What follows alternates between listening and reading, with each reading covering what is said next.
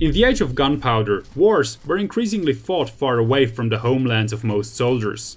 A soldier from Spain, for example, could move as far away as to Italy, France, the Netherlands or Germany, and even overseas to the Americas.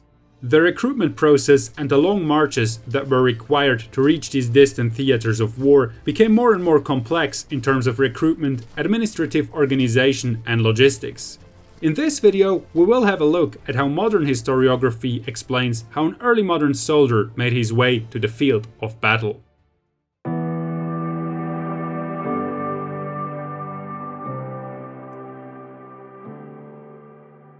In the early modern period, recruitment became entrepreneurial. European states at the time were characterized by an increasing centralization of power. Gone were the days when, stereotypically speaking, a feudal lord or noble knight would answer the call to banner by his king with a small company of footmen and a handful of squires. In the 16th century, states and princes enlisted a specific number of men under specific terms of service for a specified amount of pay. Expenses were covered by the state, the kingdom or a prince, always with the intent to keep the cost as low as possible. In military literature, the man in charge of the recruitment is usually referred to as a colonel. In actual fact, the title or rank of this person could vary. The colonel would select his highest officers, usually captains, and send them to particular areas where they should recruit a certain number of soldiers. The captains were often not only short on money, but also on a very tight schedule. In the Spanish army, for example, they usually had about 3 weeks from commission to the presentation of a ready regiment. In France, in contrast, it was common that the officers left for up to 6 weeks, went home and came back with a trail of recruits from family estates. When the recruiter arrived in a town, people from the nearby countryside were made aware of his presence by the beating of drums. This drew in potential recruits and onlookers alike.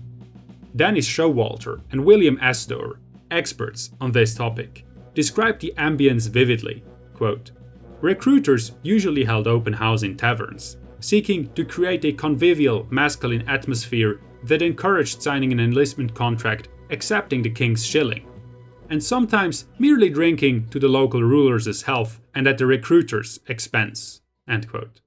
The norm required to join the Spanish army is said to have been able-bodied, over 16 and under 50, single and sane. Of course, there is reason to doubt the last provision. What is certain is that this form of recruitment not only drew in willing future soldiers, but also drifters who woke up the following morning with an aching head bound for glory under armed guard. Apparently, there were quite a few cases in which parents had to pay a colonel a substantial amount of money to get their sons out of military contracts they had signed in less than a sober mood. By and large, though, most recruits were at least willing to consider a life in the army and were not forced into it. There were multiple occasions when a colonel did not find enough men who were willing to join. Then he had to fill the ranks with so-called masterless men, vagabonds, brigands, or unemployed people. The Spanish government, for example, raised an entire regiment of them in Catalonia in the 1550s. From recruiting the men of the street, it was a short step to emptying the jails. Preferably, one did not take on thieves, alcoholics, and brawlers, as they were a constant source of friction. The most favored criminals were debtors or smugglers. Especially smugglers were seen as the adventurous types who didn't really harm anybody in the first place, so they were welcome in the military. So, generally speaking, recruits were about 20 to 40 years old, with the men in their 20s making up the majority of the new soldiers. Showalter and Astor conclude, quote, "With a few regional and administrative variations, this was the system practiced throughout 16th century Europe." It is worth noting, however, that later on practices changed from country to country. Especially Russia, Prussia and Sweden developed different models over the course of the 17th and 18th century. The ultimate step to supplement early modern armies was compulsion. This usually meant some form of levy system of militia units. Normally, a militia was only called up in an emergency, by quickly recruiting men from local farms. Militias were not very effective. In many cases, they lacked the motivation to fight because they simply wanted to return home and care for their land and family. Usually, they didn't get any money either. So there was no real benefit for them in going to war for a king they perhaps didn't particularly like anyways. One place, however, where peasant levies were quite effective was the Polish-Lithuanian Commonwealth. This is usually explained by a martial spirit among the lower strata of the Polish-Lithuanian society and by the vast terrain of the Commonwealth on which improvised local levies could have strategical benefits. The famous cavalry of Poland-Lithuania, the Winged Hussars, also differ from other recruitment practices. Usually the hussars consisted of volunteers from the Polish-Lithuanian nobility. All in all, militias and noble volunteers could play an important role, but in this video we want to focus on the recruitment of a normal mercenary. Whether a colonel could find a suitable mercenary to recruit for his army depended on two things: his reputation and his purse. For potential recruits, looked for a well-organized company with many veterans to lead the other men, so they stood a better chance to be successful in battle, and to return home in one piece. Equally important was the colonel's display of cash at the recruiting site and him giving generous bonuses. This suggested that the raised regiment would be paid reasonably well. The more money a recruiter had, the better the man he could recruit. In the most extreme cases, a recruiter could, with the right amount of money and reputation, raise an army from scratch. The defining figure for that is the renowned Albert von Wallenstein. He made himself a name as a leader during the 30 Years' War and became so influential that the Habsburg Emperor made him retire because of his growing influence. However, a few years later, the Emperor found himself in a desperate situation when the Swedish king Gustavus Adolphus had destroyed his army at the Battle of Breitenfeld and ravaged the lands of Bavaria. He had no other choice than to ask Wallenstein to return. Wallenstein's reputation and money drew in mercenaries from all over Europe. Wallenstein, as a consequence, raised an army from scratch in no time. In the end, his newly assembled men took on the experienced army of Gustavus Adolphus at the Battle of Lützen in 1632. There, both armies suffered horrendous casualties. Gustavus himself was killed in action. It is disputed who won, because both Imperials and Swedes claimed victory. But it is a testimony to Wallenstein's recruitment and strategical skills, that his army wasn't simply obliterated by the experienced Swedes. However, armies raised from scratch like Wallenstein's were rare. Usually, recruiters had well-established ties with their employers, sometimes based on religion, more often as a consequence of established business experiences. For example, Irishmen gravitated to the colors of Spain and Austria, while Scots usually found themselves in the service of Sweden and Holland. Dennis Showalter and William Astor summarized, quote, "Actual recruiting procedures were about the same, whether Scots were taking the coin of Gustavus Adolphus in 1630 or Frenchmen were signing on with a royal regiment in 1712." End quote. In any case, once a recruit accepted the token coin, he had the remaining evening to celebrate this liminal moment of his life with meat and drink. He better enjoy it, for soon he would find himself in a different world.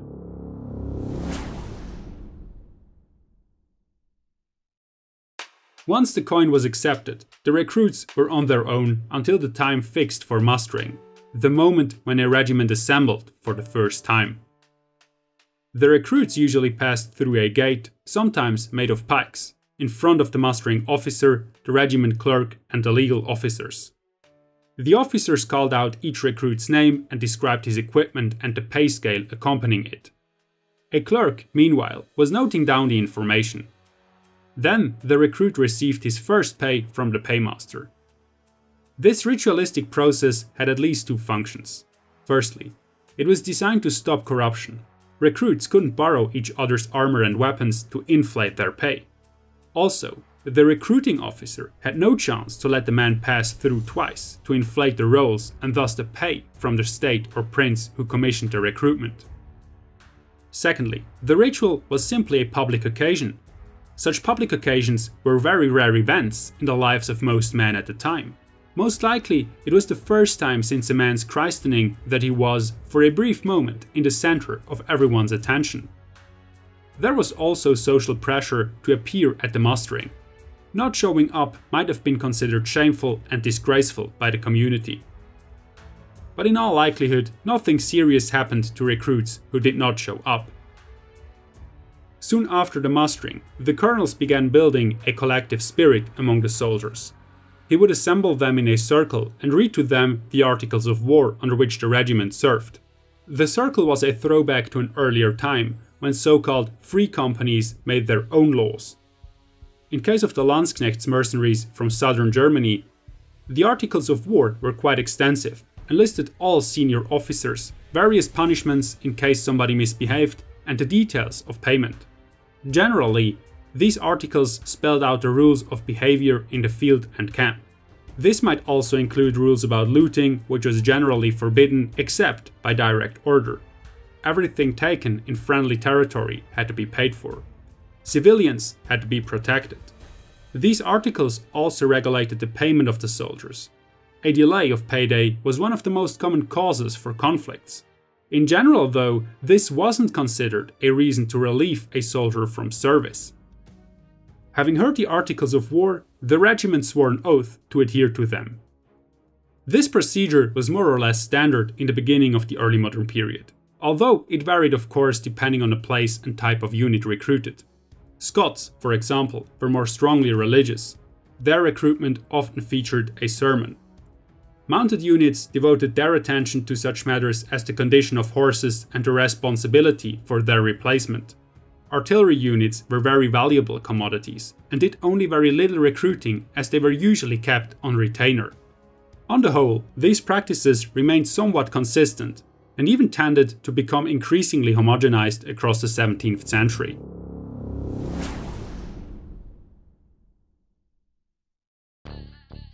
After all these formalities, the newly recruited soldiers took their most difficult step as of yet, marching into the respective theatre of war. For the individual, this meant physical and psychological challenges. For the army as a whole, the challenge was logistical.